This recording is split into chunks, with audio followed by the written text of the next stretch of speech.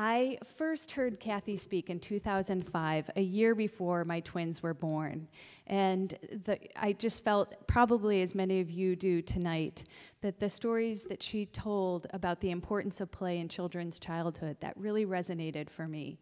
And I felt so disheartened to hear about how many children's lives didn't have play included. So a year later, when my husband and I had our twins, we made a pact with each other, and we said that we wanted to make sure that our children's lives were different, that they were filled with plenty of time for free play and exploration and opportunities to connect with our family and our community. So it truly is a privilege to be able to share my story with you, my evolution as a parent, because Kathy gave me the confidence and other play advocates to be able to re-envision parenting. So I'll start in the beginning. As Lonnie mentioned, in 2010, I came across the website of the organization KaBOOM. They're most well known for their work in building playgrounds in underserved communities, but their mission is much broader than that. It's to restore play for America's children. And at the time, they were accepting applications for their first ever National Park-A-Day Summer Challenge. And they asked caregivers to visit 50 different public play spaces in 50 days, and to also be an active contributor to their online community, writing blogs and posting photographs, to both raise awareness of local places to play, as well as inspire parents across the country to get outside that summer and play with their children. So I thought this sounded perfect. It would get us outside every day and exploring and ensure us a wonderful summer filled with play. And this truly was a transformative experience for me. I grew up in this community. I grew up in Wilmette, and felt so lucky to be able to be raising my children here. But it wasn't until this time that I realized all the playgrounds and the parks and the forest preserves and the farms and the beaches, all these amazing things that were right outside my door. And so I started to compile a list of all these play spaces. And last year, my children's last before starting kindergarten at Mackenzie, we decided that this time was so precious, that I had this growing list of all these places that we had only kind of hit a little bit of a piece with our Park-A-Day Summer Challenge. So we decided not to send them to preschool last year, but rather we would continue our exploration of these places. So as Lonnie mentioned in the beginning, I gave you a list of our favorite 100 places. I hope that you will use that, and certainly let me know if there's other things that you feel need to be included in that list. But the majority of these places, and I'm going to show this picture, there's Henry and Jetty, my twins. The majority of these places are within a 45-minute drive of where we are tonight. And all of them are free or have free ways that you can get to them. For instance, all the major museums have free days. There's also the Adventure Museum Pass program through the libraries, where you can get discounts or free admission or reduced admission to places like the Chicago Botanic Gardens and Brookfield Zoo. But I also encourage you to look through the list and think about some of the lesser known destinations, like the nature preserves. We found that these were amazing places to spend our days. Here you can see that many of them have extensive trails that you can hike, but there's also shorter routes for your younger ones. They offer maps and guides and brochures, so as you're traveling, you can navigate through those spaces. They offer indoor and outdoor animal exhibits. This is one of our favorite places. I don't know if you've been there, but it's Wildlife Discovery Center in Lake Forest, and this is Boris the bobcat. And their staff there are incredible. Inside they have an amazing display of reptiles. And here is Elizabeth, an Indian python that Henry is petting, and a rhinoceros iguana, and here Jetty is holding a turtle. And they also have incredible indoor children's museum-like play spaces. And they offer incredible free programs. Our favorites were at North Park Village Nature Center. Here you see Henry after he had tagged and then is releasing a monarch butterfly, and Jetty, who is tapping a maple tree and learning about the process of it turning from sap to syrup. Many of the nature centers also have family fun days like these at Northerly Island, where there's music and hands-on activities and fishing, and in the winter the kids can go snowshoeing. So each day, Henry and Jetty and I would sit down to breakfast and we would just talk about our plan for the day. And our outings began to be called Nowhere to Go and All Day to Get There days. And I want to share with you a little bit about what a typical outing evolved to look like. We got very skilled at bringing with us materials that would help us to stay at these places longer and use them in meaningful ways. And we started to develop a rhythm of alternating between more active and more quiet play by bringing with us food and blankets and painting materials and drawing supplies. So I want to show you just a quick example of this at the Key Nature Center, which is in Wilmette at the intersection of Hibbard and Skokie Boulevard. And here we are, we would just camp out for the day and bring all our stuff under this wonderful willow tree. Jetty would paint. Here's my husband and Jetty painting, and we are not artists, but I can guarantee you that 3-year-olds are very supportive critics of any artwork, and there's our artwork on display. We would bring, as I mentioned, books, and I think it's important to notice here that Chris and Henry are reading different books, but to me, that's still a really engaged parent, just snuggling up together on the couch or on the picnic bench and enjoying this time together. They would invent their own games, like Henry throwing the log in and seeing this was a sinking and floating exercise, and here he's also, they love to do leaf boat racing, Jetty just relaxing. So again, just being together in these spaces. We started venturing out from our neighborhood into other neighborhoods, and we started in Chinatown, but then we went to Pilsen and Devon Street and downtown and into Jackson Park. But if you have somebody at home who loves trains, boats, and fire engines, this is your Nowhere to Go and All Day to Get There day.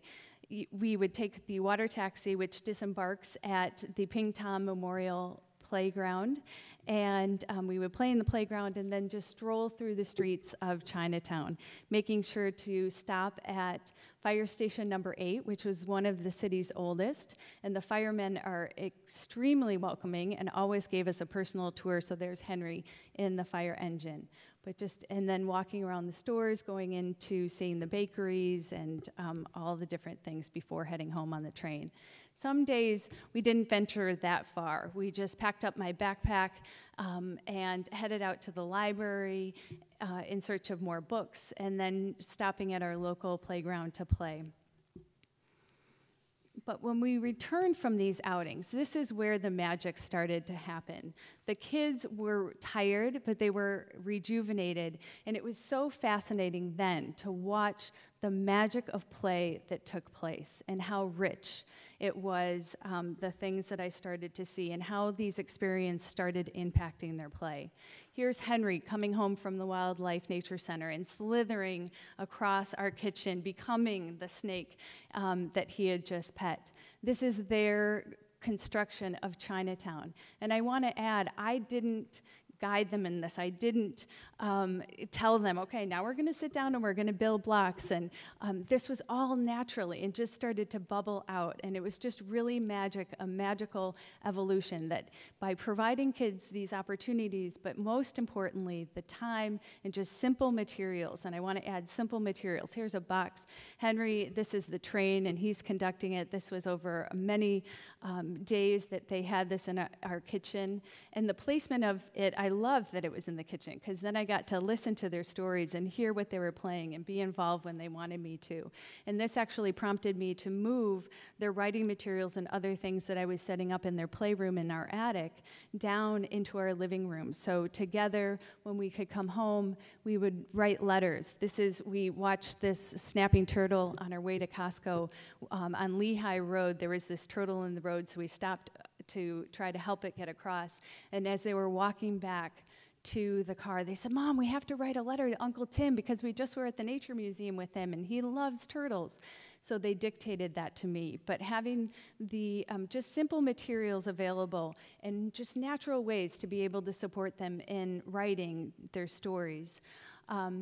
Jetty also loved to use the pictures from our day to be able to inspire her own drawings. And as Kathy was saying, how children are natural storytellers, that Jetty would create her own puppets and her own dolls and then record these stories and play them back on her videos. In days that we were staying home, she loved to paint, and we would just set up a simple easel in the backyard so she could draw there.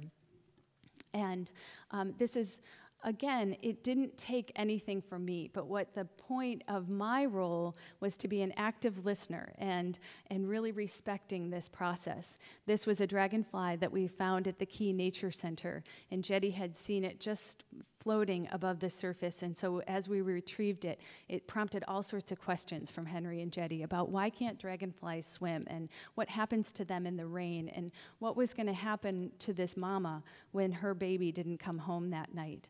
So we sat down after dinner, and we sat as a family, and we all drew this dragonfly together. And the kids started noticing more, why does a dragonfly have two sets of wings on each side? And look at all these patterns in the what they called veins of the wings.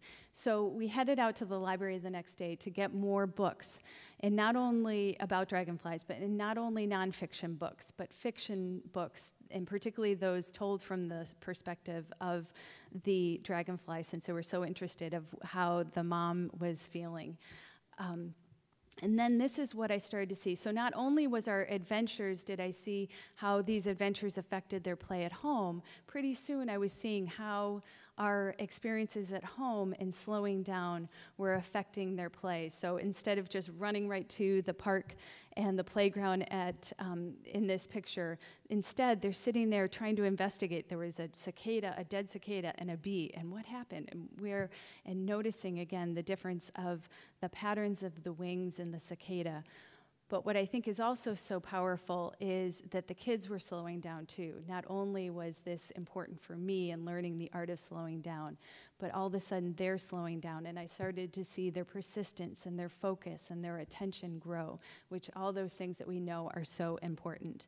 And then we had modeled as a family the drawing the dragonfly, so then Jetty was really anxious to come home and bring these treasures home and investigate and draw them on her own. So it's just so easy. I think sometimes we make parenting a lot harder than it needs to be. These teachable moments are there. We just have to be watching our children, appreciating the work that they do through play, and trying to support them in further exploration. When we came home back together, so we would go on our outings, we would come home and they would play and I would cook dinner. And then when we came back to dinner, I found that our conversations changed. The kids were really anxious to tell their dad what had happened during the day. And I found a trick as we were doing this, that I just would carry with me a little notebook, and I would record their questions that they had throughout the day, or things that I noticed that I was really proud of them for doing. And those I used as prompts. So when we would come back all together, I'd say, wow, Henry had a really great question today. Let's just think about that. Or I would say to Chris, I was so proud today because Henry and Jetty, they didn't know this little boy at the park, and they introduced themselves, and they asked them to play together. And or how I saw them climb a tree higher that day. And I also brought up our issues. Spending all this time with young ones over a 2-year period, there's going to be tantrums, there's going to be bad moments. I lost my patience. But then coming back together in the safe environment of our dinner table and talking about those things and revisiting them and thinking about different ways that we could have handled that, all of a sudden I started to see that they were developing self-reflection and self-confidence and the ability to take other people's perspective and to think about what they started to debate, what they thought their theories and hypotheses were. So as I conclude, I can't overemphasize the importance of these nowhere to go all day to get there days for my family. And I encourage you too to have your own outings with your children. As you can see, photography is one of my passions, and I started to create books like this one, making a chronicle of these years that we had together. And I realized that this is my story and that all families are different. We all have children of different ages. We all have different times that we're able to be available to our children in different interests. But we can all make our own stories with our children. Too soon, our children are going to be in school full-time. They're going to be in after-school activities and summer camps. And so we have the rest of our lives to be hurried, to check our emails constantly, to tidy our house, and to be in a hurry. But we should take full advantage of this time with our youngsters, because when it's gone, we can't get it back. And I want to leave you with just a few more images from our Nowhere to Go All Day to Get There days that happened in our community that we're so lucky to live in.